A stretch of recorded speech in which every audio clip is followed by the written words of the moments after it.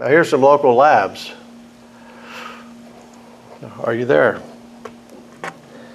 This is a church we saw before. It's Episcopal Church north of LBJ on Hillcrest and Spring Valley northwest corner. This is an indoor labyrinth, beautiful. A couple little problems. When we walk this on a Saturday, people come in here from the parking lot and they'll come through. It's not the end of the world, but they come through, so you're not totally there by yourself.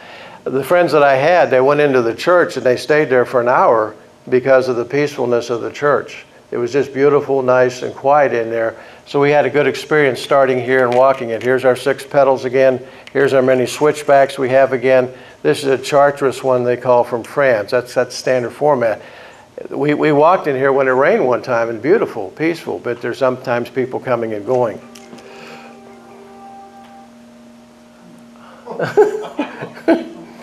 This is the Episcopal Church of St. Thomas. You go in the tollway, you go to Mockingbird West, you find Inwood. On the northwest corner of Inwood and Mockingbird is this church.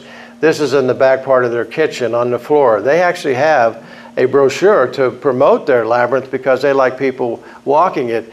The channels are kind of, narrow. Here's your 6-pedal rose again. This is very comfortable. It's inside, but they have it locked down because, I don't know, they have people in the neighborhood might be coming in or whatever. But it was very enjoyable. This also, again, is in Dallas. This is the Northway Christian Church. You get down 75, go west on Northwest Highway. As you go west, you go past, North Park, then the Hillcrest Cemetery, and diagonally across is this church. You come around the back roads, and there's a big parking lot, and up in the northwest corner is basically a 6-car garage. And they decided they wanted to use this for a labyrinth, and you can see it on the floor. The day I was in there, they had chairs and they were doing various things inside there. But again, it's another indoor labyrinth. Here's your roses again. This is the one we have problems with the finger labyrinth. This is Richland College. You go north of LBJ on Greenville, go up to Walnut. It's on the southeast quadrant. As you come in this north entrance and you're going south, there'll be a pond on the side over there. Beautiful. The labyrinth will be down here in the corner. There's big trees.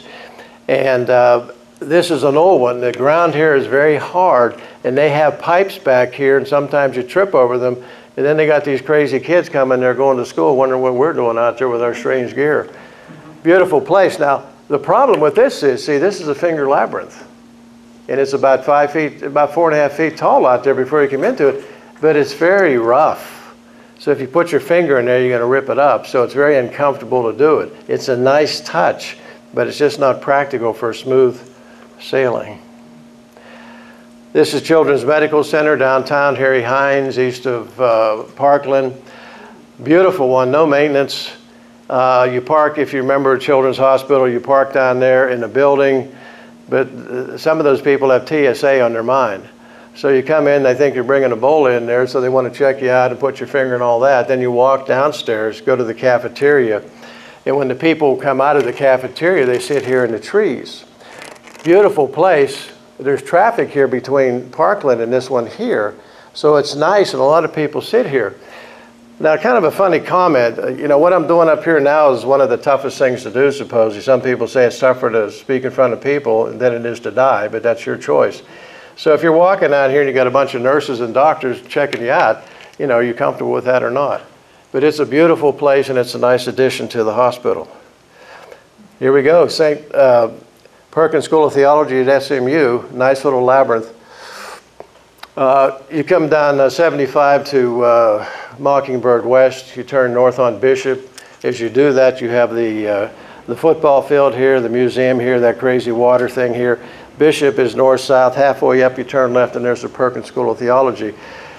This is right between them, and I had one guy laying here doing his texting. We're trying to walk the labyrinth. Notice this one here, somebody is from Perkins, but they forgot the other rose petal. So we're going to tell them about that. Very nice. What the heck is this? Oh, that's it. This one's very nice. It's very simple. And the channels here are not too bad. The switchbacks are pretty good. So this is a nice one, but it's in the School of Theology, an important one down there in Dallas. This one you're not going to find unless you do Google Maps. This is a Catholic church, 75 east on Spring Valley to Jupiter, going north, and it's on the northwest corner of Jupiter and Spring Valley, east of 75. This is a church right here, And you never know that. Now the Catholics, they're still into cash flow. So this is what's called a calabrium, I think. It's a European thing, which basically you put the ashes of your loved one. So I guess if you're on the inside and up higher, a little bit more expensive. Now this is unique because the grass is very easy to do. But see, here you're coming into this thing not knowing what to expect. Now I come over here on this side on the parking lot to come in. And when you come in here, all of a sudden you hear the angelic voices. And I'm looking up at the buildings, where's this coming from? Well, you know, after a while, they have two little speakers, one over here and one here, and they just activate these speakers, and so you hear this angelic voice. But you have all these family members coming in because everyone is to talk to their relatives, you know, up there on the wall. So you can see it on Google Maps, but if you didn't know what's there, you know, if you didn't aware of this, you wouldn't know.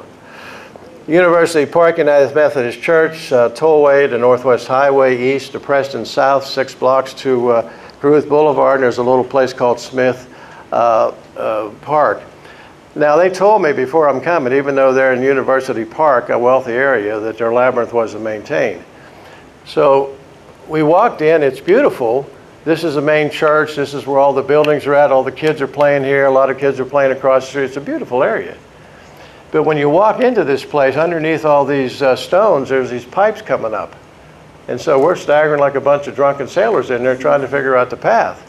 So it's a nice place, but they need to maintain it. And there's no maintenance to do except to get the pipe straight. This is a little church, Bush to Josie and up to Peter's Colony. There's the pond over here, there's Peter's Colony, there's a church, and it's right over here. Very small labyrinth. When we walk them in the summer, the problem is we have to get out there at 8:30 because by 9:30, the women have a glow about them, but we men are sweating.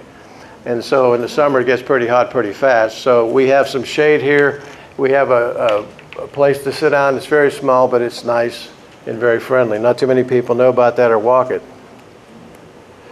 Now, this is in McKinney. You go up on 75 north of 121 on the east side, just north of El Dorado, there's a big wooded area. You go down over the wooded area, there's a pond, there's a theater, and there's McKinney High School. And so somebody took the time to really do some nice brickwork. The problem is you're stranded in the jungle, and when it rains, you have water all through here. It's a little tough to get to. You have the road noise from 75, but somebody took the time to build this in the woods up there, so it's a nice walk. A friend of mine, he likes to play a flute when he goes out there, and so you get all kinds of experiences whenever. Now I have a sheet of paper up here that tells you all the labyrinth locations in Dallas. Also, these are the ones we go into if it rains. These are the ones I haven't checked. I know everybody's been into Addison, but there's some wealthy people there, and somebody in Celestial Park, if you know where that is. They have a sundial up there, and if you stand 2 people on each side of it, you have an echo effect. And I was up here doing a meditation one night, somebody's trying to get married. What's up with that? And then this one here, Pagan Park as I call it, it's Tollway to Keller Springs and North on Quorum Park. This guy's mother was a pagan. She was like a white witch. So he made this park for her and did a beautiful job. These are not labyrinths, but we made it that when we walked it. I have pictures on one of my phones here that shows what they did with the fountains coming up and the sunken fountains. Just a beautiful place in Addison. So I have these, and notice down here, if you can see this, this is a labyrinth locator. So you can go any place in the United States, if you're traveling, put in your city, and it'll tell you if there's any labyrinths in there. You can walk if you have the time. What's that? Are there any in Fort Worth? I think Phil's been doing his work on the supercomputer. I think there's a couple, yes. Yeah, I know there's one in Fort Worth Unity. Fort Worth Unity Church. Can you hear me? There's one at St. Stephen's in the TCU area, and the Fort Worth Unity does have one, and I wasn't prepared. I know there's a few others. My buddy Phil. Phil? Yes. I just have a question, unless you're going to go into this. I don't really understand how you walk these. Is there a certain way that you're an exact path you're supposed to take, or is it just sort of? Yeah, I'll explain that in a minute. It's basically one path that goes in, and I have a lady that walks with us. She's even more colorful than I am, and she'll stand there like, I don't know whether you remember the Karate Kid. If you remember when he did the crane at the end. Well, she stands in we stand in the 4 positions, you know, east, south, west, or north, and she'll turn around or she'll stand there. Sometimes she's wearing jewelry, as other people do, So you're in the moment. There's nothing you have to do other than just walk a path. You walk slowly in, you come to the center, you relax, you're open. When we did it with big groups, we'd expand and we'd invite all the people in that we know that are sick. We'd invite the angels in, all kinds of things. And then after that, we come back together again and we report what we saw, felt, or heard. And then whoever wanted to would start walking out to come walking into their future experience. There's no rush walk at all. That's why I put the little girl on the springboard there, because some people want to move. And when you have a 4-foot wide channel, you can pass them pretty easy. And if anybody's ever ridden in White Rock Lake on the bike trails, I used to, that was back in 1942, but I used to, I'd say passing on the left, because you can, sometimes people want to go pretty fast, sometimes want to go slow because they're enjoying nature.